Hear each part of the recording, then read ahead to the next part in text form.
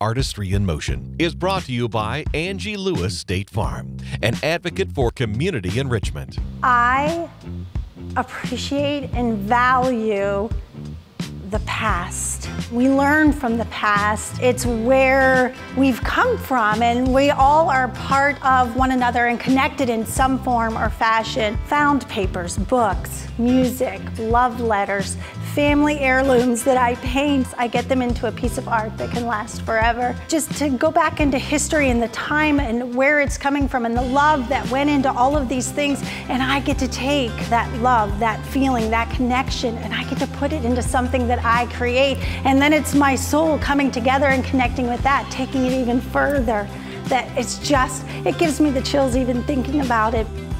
Special thanks to our community arts partners, the Marion Cultural Alliance, Arts Council of Alachua, and Gainesville Fine Arts Association.